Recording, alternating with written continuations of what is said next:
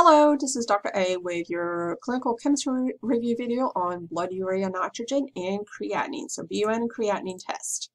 Okay, so let's start with BUN. So BUN is a measurement of urea, and so urea is the end product of protein catabolism, so protein breakdown. Urea is a non-protein nitrogenous compound that's present in the highest concentration in blood.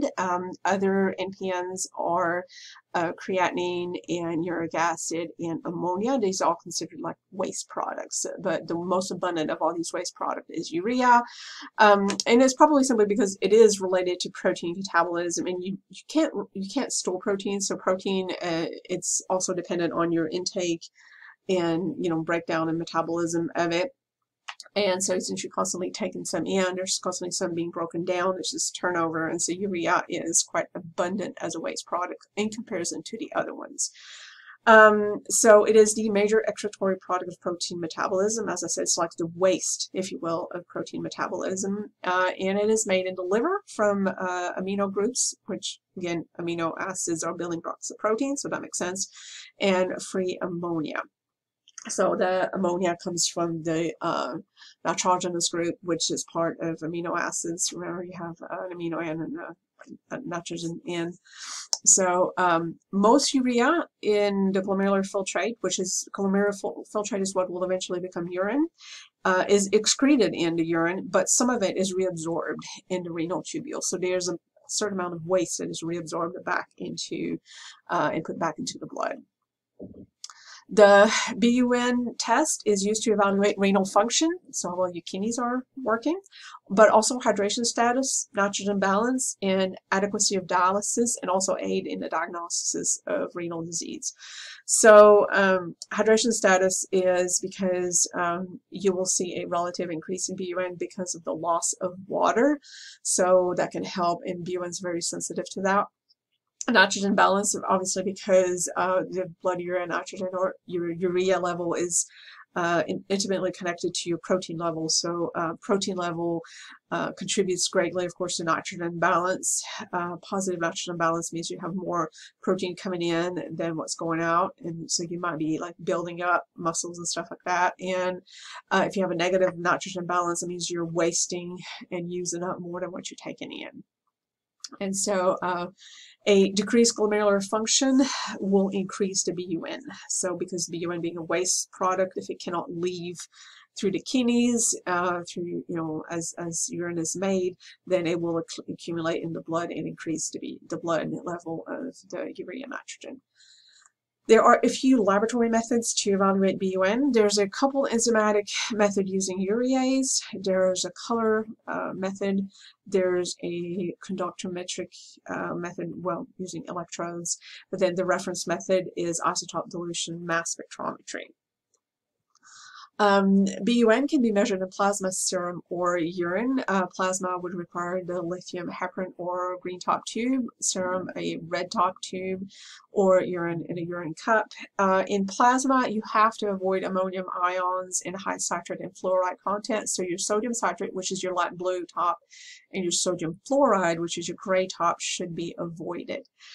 It is susceptible to bacterial decomposition, so you have to use quickly or refrigerate the specimen. This is especially true, obviously, for urine, because urine is likely to be contaminated with bacteria.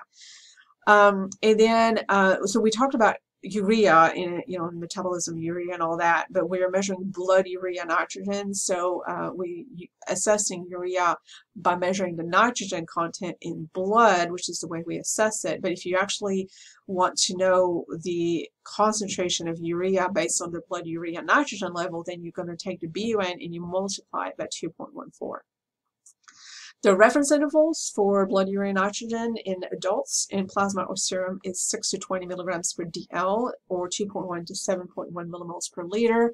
In urine, in a 24-hour urine, it's going to be 12 to 20 grams per day, or 0.43 to 0.7 mole of urea per day.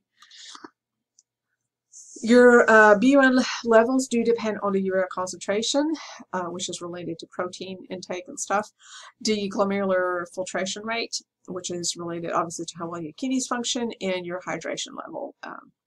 Uriemia means or is an indication it's very high plasma urea concentration, usually seen with renal failure. And so you can see uremia, you can see like, oh, at least 4 to 5 times upper limit of normals. We're looking at BUN levels of like, 60, 70, 80, 100 above. I've seen as high as 200. Azotemia is an elevated concentration of urea in the blood, but also of other non-protein nitrogenous compounds. So if it's both the BUN and the creatinine that are elevated, then you can refer to it as an azotemia. But uremia is very, very high BUN. So there are several types of azotemias. There's pre-renal, renal, and post-renal, and they're each due to the pathology behind it. So pre-renal, before kidneys, right, means the problem is actually before the kidneys. So it's usually due to a decrease in renal blood flow. Conditions that can cause that are congestive heart failure, shock, so think of like massive blood loss or something like that, or your blood pressure is like really low, and dehydration, loss of fluids, loss of volume and stuff. So there's going to be, blood flow is going to be limited to the kidneys. Renal azotemia, renal kidney, right? So it's a decreased renal function. And you see when the kidneys aren't working, there's a low glomerular filtration rate. So therefore, since there's less urine produced, there's going to be less urea excreted into urine, and it will back up into the blood. And then you have post-renal azotemia, so that is, again, after the kidney. The problem is not really in the kidney itself, and so it's after urine formation, and it's usually due to an obstruction in the flow of urine, so the urine can't leave, and therefore products and things will back up into the bloodstream. So causes are usually tumors and stones are the two most common causes of post-renal azotemia. Our second test for renal function is creatinine. So creatine is synthesized mainly in the liver and is made from arginine, glycine, and methionine. It is then transported to other tissue where it's used, and it is converted first to creatine phosphate, which is its usable form, and creatine phosphate is a storage form of ATP. And ATP is your high energy molecule. So especially in muscle, that is how you store up ATP as creatine phosphate, and then when you need energy, creatine phosphate will donate that phosphorus back to ATP, and then you can use ATP to power your muscles when you're doing exercises and stuff. Creatinine is formed from the creatine and creatine phosphate in muscle, so it is a waste product. So as creatine and creatine phosphate are used up and broken down, they are excreted as creatinine, and the rate of excretion of creatinine is related to muscle mass, meaning the more muscle mass you have, the higher your baseline of creatinine is going to be. Plasma creatinine is inversely related to glomerular filtration rate, so then it's commonly used to assess renal filtration function. So you use it to assess kidney function, and so if your kidney function is low or it's not good, then your creatinine level is going to be high. So the measurement of creatinine concentration is used to determine the sufficiency of kidney function, so seeing how your kidneys are working, assess the severity of kidney damage, especially if you had an acute kidney injury, and to monitor the progress of kidney disease. There are several laboratory methods used to measure creatinine. The Jaffe reaction is the oldest. And in this method, creatinine reacts with picric acid to form a red-orange chromogen. It's an old method, and so we found a better way, and that's the kinetic Jaffe method. It is rapid, inexpensive, and easy to perform. And in that method, the serum is mixed with alkaline picrate, and the rate of change in absorbance is measured. So there is a color reaction involvement in that too. There is also a coupled enzymatic method that has improved specificity, and your reference method is isotope dilution mass spectrometry. The specimen requirements for creatinine, you can use plasma, serum, or urine. For plasma, you want your green top lithium heparin. For serum, you want your red top, and urine, just urine cup. You do want to avoid hemolyzed or icteric blood samples. So that's icteria is related to jaundice, right? So any hemolyzed would be broken up red cells. So no hemolysis, no icteria. The specimen may be refrigerated for 4 days. If any longer than 4 days, you should freeze the specimen. Sources of error in creatinine measurements. So sorbate, which is vitamin C, sorbic acid, right?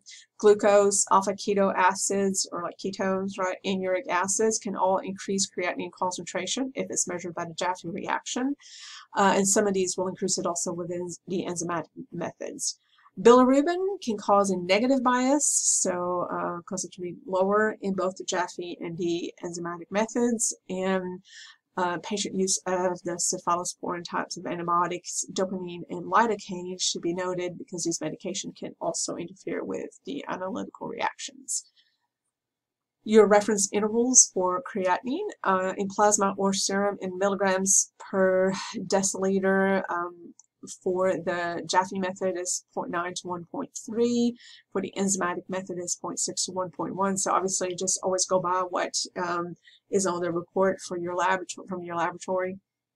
And for females, so as you note, females, their levels are going to be slightly lower because they usually have lower muscle mass than the males. So it's going to be 0.6 to 1.1 and 0.5 to 0.8.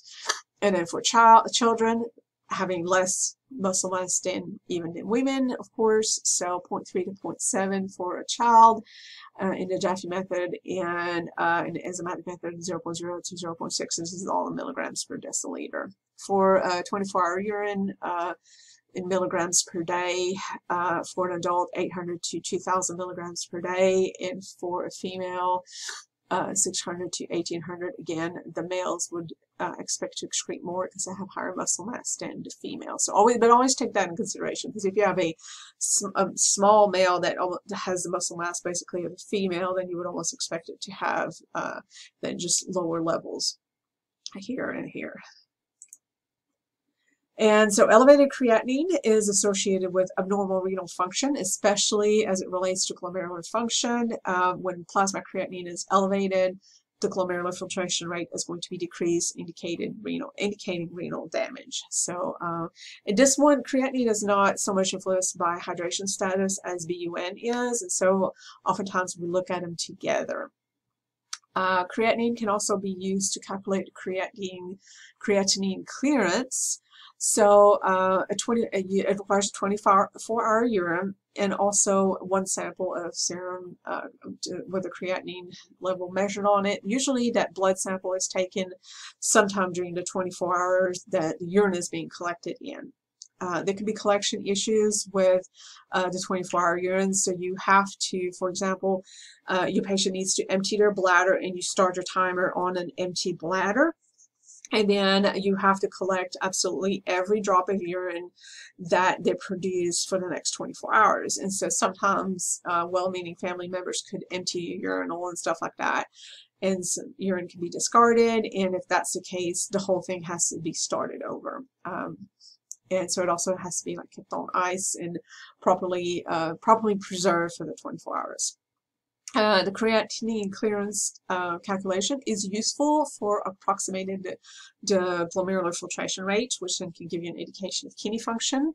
So the formula is the urine creatinine times the urine volume here, divided by the plasma creatinine times 1.73 square meters, and then their body surface area in square meters, which this you can obtain usually with some calculations by using their height and body weight and stuff. And then that gives you the creatinine clearance is in milliliters per minute per, this is normalized, body surface area. And also for the creatinine clearance, usually greater than 125 milligrams is normal per day, and anything like lower, start going lower than that. So low numbers for the GFR is not good, high numbers is normal. All right, so let's look at the BUN creatinine ratio. So it is often reported on panels, or if you order both the BUN and the creatinine, both tests are present, and a BUN and creatinine ratio is going to be calculated. A normal BUN to creatinine ratio is anywhere from 10 to 1 to 20 to 1. And then the interpretation, it's used to assess whether you're having renal, prerenal, or postrenal azotemia, which I just defined a few slides over.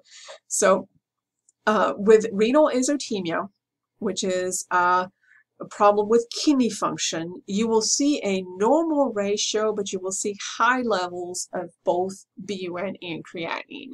So both BUN and creatinine are elevated because the kidney function is compromised, but they're proportionately elevated, and therefore their ratio stays the same. Okay, so with prerenal azotemia, so that one was usually from lack of blood flow to the kidneys, dehydration, congestive heart failure, etc. The ratio is always going to be greater than 20:1. And oftentimes with normal creatinine. And so if you have an elevated BUN creatinine ratio, then you need to think prerenal azotemia likely indicates dehydration or congestive heart failure. You have to go into the patient history to figure that out. And then the postrenal azotemia, the ratio can be greater than 20:1, but you also have an increased creatinine. So postrenal azotemia was obstruction of urine blood flow due to a stone or due to a tumors, which usually you can do imaging to determine that. So there you go. So those are the interpretation of BUN creatinine ratio. That is the end of my video. Thank you.